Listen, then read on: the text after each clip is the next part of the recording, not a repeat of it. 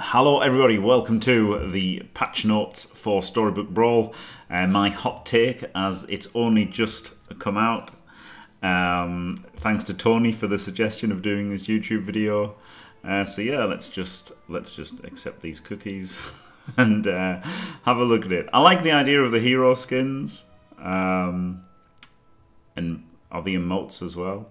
That's a good idea, isn't it? That's a good idea to have. To like monetize it and that. Brilliant. Really good idea. New heroes. This guy isn't... I think this guy... At first I thought this guy was terrible. But actually, like, obviously he's very narrow, which is bad. Your princes and princesses have +2/+2 for each prince and princess you've upgraded. But it lasts the entirety of the game. And so, like, if you say, for example, triple A sure shot or a frog knight, then your adventure will be a 3/3. That's pretty good, isn't it? And then just stuff like that, and then it will go on throughout the game as well. If like maybe you do 2, they'll all get 4/4, and like so it's not that bad. It's actually not that bad, I would say. But yeah, quite narrow and mostly bad. It means like your Hercules will be a bit better or whatever as well. Your Lancelot. I mean, pretty bad, pretty bad. But you know, maybe it's better than some of the worst ones. The fact that it's giving you stats and relatively early, and there's quite a lot of princesses.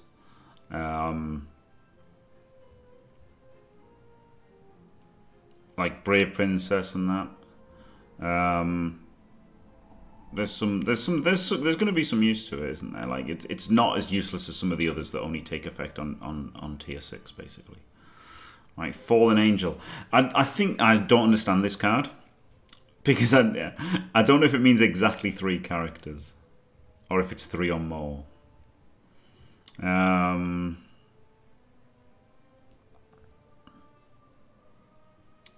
See, because it says if you start the brawl with 3 of each, you will have the bonus the rest of that brawl, and if you start with just 2 but summon a 3rd, you will have the +2 health the rest of that brawl.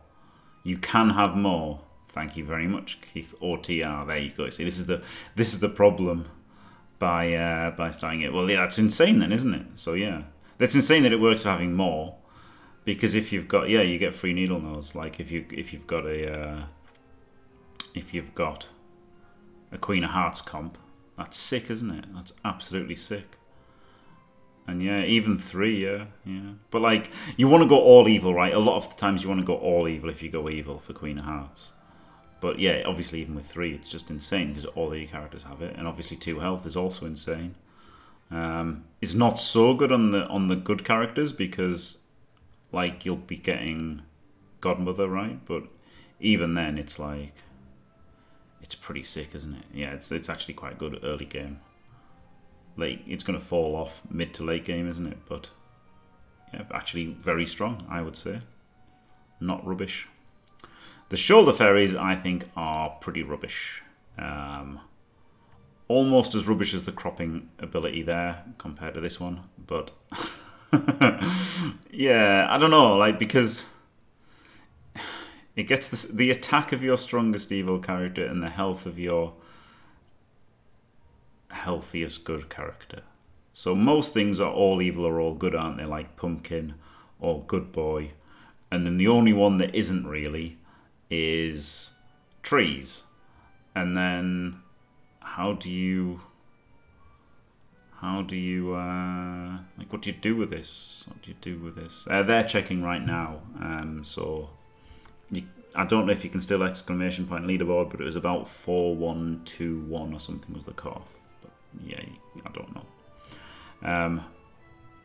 So yeah, so like, it's only good if you've got other stuff. Like in trees, I guess you could take it if you've already got like, if you've already got round table, but then don't you want to just be trying to triple the trees you've already got, or looking for echo, which is just better? So it seems pretty rubbish. It's just another horrible thing to hit with Polywoggle. Right, what's this one? Baby Bugbear. Your next shop sells a character that is 1 heart level higher than your hero. That's good, isn't it? And he's an animal as well. So he's a bit like a Lucky, isn't he? But that's kind of sick. That's kind of sick, isn't it? If it dies, straight away you're getting offered a tier 4 character. And then...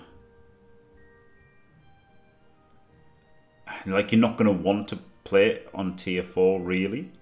But you can with Vulture, can't you? And then you'll be getting offered tier 5s. Yeah, pretty good for Skip. Yeah, very nice for Skip. Yeah, I think that's a good card. Yeah, having a 2-2 in the mid game can be costly. Like, that's really good, right? If you're already in Vulture or whatever, then why not just put that in and get offered a tier 5 or an early tier 6, especially. Like, it's a lot better on tier 5, isn't it, if you can afford it? Sick. Sick getting early tier 6s. Very nice. Balance changes. Oh, Wild Growth. Oh, no. Wild Growth is rubbish. Oh, yeah, I guess the upgraded one would be too high. Yeah. Yeah. Oh, and it's after your hero gains XP. Oh, yeah, that's really nice then, isn't it? That's actually really nice.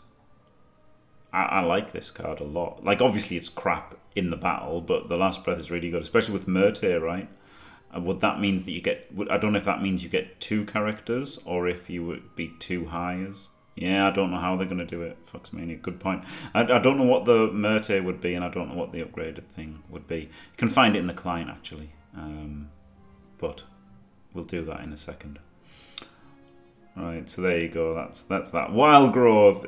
It was already bad, right? It was only any good with Celestial Tiger. So now they've made it not used with Celestial Tiger. Okay. Well, I think that's sad. It's only balancing it with Tiger. They could have made Tiger go double to triple with it instead of quadrupling it. That's going to be a real... Like, I never took it on tier 2. Well, I've taken it like twice ever on tier 2. Never going to take it on tier 4A, really. That's a bit sad. Vampire. Oh, God. Well, the Vampire can no longer solo very easily for Skip, can it? His old ability wasn't great, and it often didn't do anything even when the Slay triggered. Yeah, which is fair enough. That's fair enough, so like... But it's harder for him to slay, but at least he'll get something permanently off it, but... I think Vampire's a bit crap now. I think he's worse. Chupacabra doesn't make himself big. Oh, he gives the characters behind him +1/+1. That's interesting, isn't it? A bit of stag. Bit of hot stag action. You either put him first, and you could put your Shadow... So he could be in slot 1, and Shadow Assassin could be in slot 5. And then you could slay and give him +2/+2. Or you could try and play him at slot 2 to grow 2 things. Sporko, yeah. Sporko. Very nice for Sporko, isn't it? That's interesting. He doesn't scale himself. No, of course not. So he's a much worse pickup to like get early and then like, yeah, scale himself, of course. I've seen some gigantic Chupacabras in games. And yeah, obviously, if you're scaling some absolute crapper behind you, it's not very good, is it? So yeah, but it's going to be interesting. Like it's going to lead to interesting decisions, right? Like the stag about where you position him and stuff. But yeah, he's not going to like you're not going to get him from a polywoggle and be like get up there and get something exciting. Toil and Trouble. Okay, I was going to say I never played this for 3. I was going to say I never played this for 3, so making that 2 seems a good idea. Yeah, that's fine. I'm probably still never going to... I probably will play it for 2 now sometimes when I've got the thing that makes it 2 cheaper, whatever that is. Merlin's Hat, is it? I'd play it for free. I wouldn't even play it for 1, to be honest. So yeah, I'll play it with Hat now. Old was +3/+3, and now is +4/+4. This was another one that I never really played, ever. So, yeah, that seems a good change. Yeah, they have very low pick rates. I guess they've got the data. So. Ruby Slippers is cut. Okay. Well, there you go. So they just cut a tier 3 treasure. That's good, isn't it? That makes tier 3s better to triple, more chance of treasure maps. And if you slay, more chance of slay things. So That's interesting. And it also makes tier 4 treasures worse, doesn't it? Wild Growth makes like tripling certain tier 4 characters worse, I guess. Princess White. Oh man. So her base stats are a lot worse. But getting her on tier 3 is just sick, isn't it? You can polywoggle into white turn 1 now. And then go instant for literally instant full dwarfs. That's going to be disgraceful. So yeah, and it's all the pluses that make her good anyway, right? She always ends up like a 60, well, not always, but she'll often end up like a 50-50 or whatever. And making that, changing the base stats isn't going to make any difference, but getting it 3 rounds early is going to make a big difference, isn't it? So yeah, huge buff to dwarves and Princess White. Very interesting. Oh my god, Arthur's just been made a 3. Okay, yeah, he's not a 4-5, he's a 3-3. Wow. Oh god, yeah, brilliant for Pants. I didn't think of that. Yeah, so Pants can go full dwarfs now, can't it? Yeah, that's a very real option for Pants. And also it's a tier 3 quest now, isn't it, as well? So you'll get, for Pants, you'll get Hat Ball more reliably. And also for dwarves, it doesn't give you the Dwarven Forge chance. So that's interesting for White. Very interesting. Overall, more powerful, I think, getting it 3 rounds earlier. A lot more powerful, but yeah, the drawback of the quest is interesting. And Pants applications. And yeah, Arthur is much better, isn't he, for tier 3? Means you can actually triple, a lot more likely to triple him himself. And yeah, that's interesting. That's a lot. A speculative Arthur is a lot better than, like, it was horrible getting a speculative Arthur before when it tier 4. Like, you just can't do it really, can you? Like, he was sometimes bait when you got 2 of them in the shop. And it means that, like, now you can get him on tier 3 and then Court Wizards on tier 4. Interesting. Quite like that. And obviously great with the new hero as well. The Nutcracker has only got a quest of 4 now. Much better. Often got him on 5 actually. And now only taking 4 is really good. Yeah. Hungry Hippo. Oh wow. He's now a tier 4. So no Wonder Waddling the Hippo. And well, he's interesting, isn't he? A 10-1. But he's like an upgraded one. Yeah, he's like an upgraded one, isn't he? Automatically upgraded, yeah. Interesting. Yeah. That is interesting. I think it's probably a massive nerf in terms of you can't get him for the, like, you're never going to triple him, are you? Probably never going to triple him. And nerf to Waddle, which is probably good. Greedy. I've done alright with Greedy in the past, so that making Greedy even better is great. Geppetto has been buffed. That's good because Geppetto's the worst character.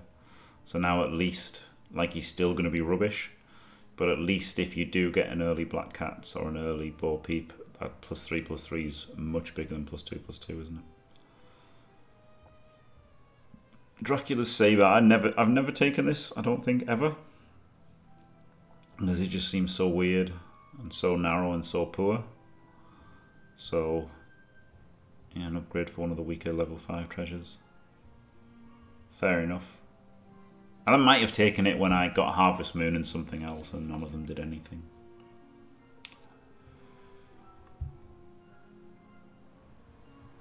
Alright, thank you, Dan Wolf. I'll do that at the end. Saber's actually decent. I've never thought it was any good. Right, Corrupted Heartwood. Your animals. Oh, they only get +1. Oh my god, I was excited then. I was like, yeah, animals get +3 attack, but no, only +1. Yeah. Yeah, yeah, Dr. Feels Bad does seem very strong, yeah. So that's interesting, isn't it? Animals and treants being evil. So there's an animals are good and get +1/+1, or animals and treants get +1/+0. Yeah, that is sick, isn't it? What happens if you have corrupted Heartwood and Crown of Atlas? Is it Crown of Atlas? I think it is. Ah, that was the powers it had in closed alpha. There you go. Interesting. Animals and treants. Bad Moon gets a bit better. Wow, it gets the Chupacabra. Ah, right. That's interesting, isn't it? That makes them a little bit better. Oh god, that's a bit sad. Go. Gilded Harp Cut. Yes. That's a great idea. That's a great fix, isn't it? That is a great fix. Just remove it. Because it was just stupid, wasn't it, with Wonder Waddle, and like just being really lucky off mice was just stupid and ruined games. Smashing people for 20 damage early is insane, isn't it? So yeah, that's great. Oh yeah, Prince Arthur as well. Fair enough. Sharon, that's good because that's rubbish. Yeah. So yeah, that's good. That's better. Right. Bug fixes. Secret stash now triggers at the end before you take damage. Good. Like I used to take it sometimes anyway, but that's a good change. Gloves of Thieving and Kidnap now put the character in the shop with 0 cost if you have a full hand. That's great, and don't have to make space for Gloves of Thieving anymore.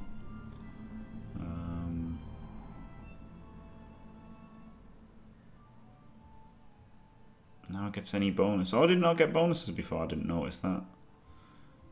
You could get XP. Poison Apple now takes effect after Round Table. That's huge, isn't it? Now that becomes amazing then against Round Table trees. An actual answer for Round Table trees.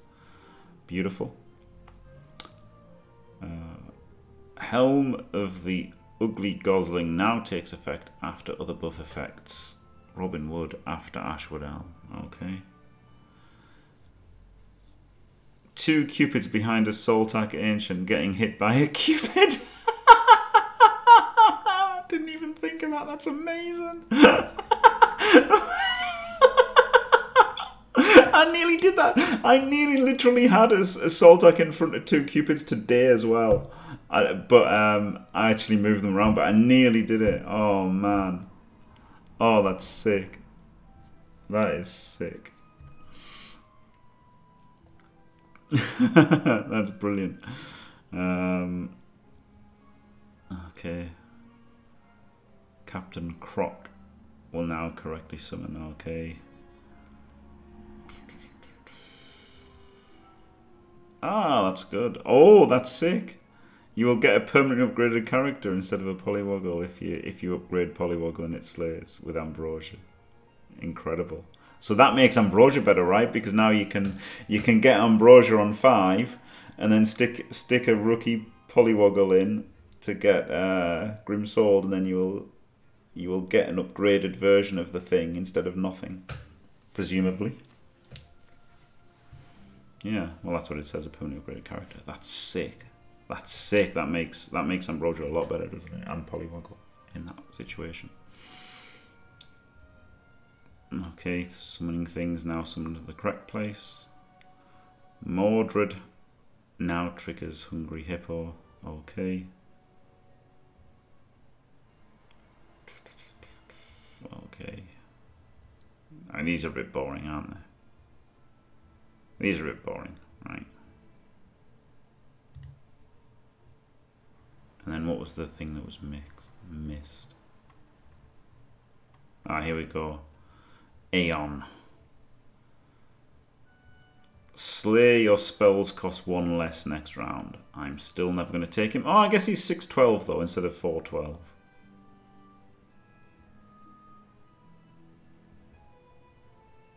I still think I'm never going to take him. Yep. Still think I'm never going to take him. And the end is now 4. That's a good idea. That's a good idea. Well, sorry, new level 4, yeah. So it's not cost 3, but it's still cost 3, but it's level 4, so Peter Pants cannot use it. And you can't use it to get ahead super early. So that's pretty good, isn't it? Good. So yeah, Hat Ball, there's no more Hat Ball at the end. And yeah, Aeon, if he slays, can make it. Like, you can just use the ball part, and if he slays twice, then you've got Hat Ball, haven't you? Or like, you could slay 3 times, but can't see it happening. I think it's terrible, and it's not going to be taken still. So there you go. I think very interesting, good changes. This is going to be wild. Princess White making for instant dwarfs. I guess it's going to be even sicker when you turn it good as well, right? To get that instant health buff. But that's so good. So good that it's tier 3 and it's like not even worse. Like it's not even, it's 1 less attack, 5 less health, but you can turn it good anyway, right? So Beauty's Influence. So this is just sick. It's just basically 1 cheaper. And Arthur loses +1, +2, but so huge buffs with Arthur and White, very nice. And great getting rid of Gilded Harp. Great stuff all round, and I'm very excited now to be starting on 3000 MMR instead of having to grind up from 0 this month. So I'm going to be playing a lot of Storybook Brawl, and I'll be putting guides on YouTube and stuff. So there you go, check all of that out. Thanks for watching, don't forget to leave a like and subscribe, and stay fantastic.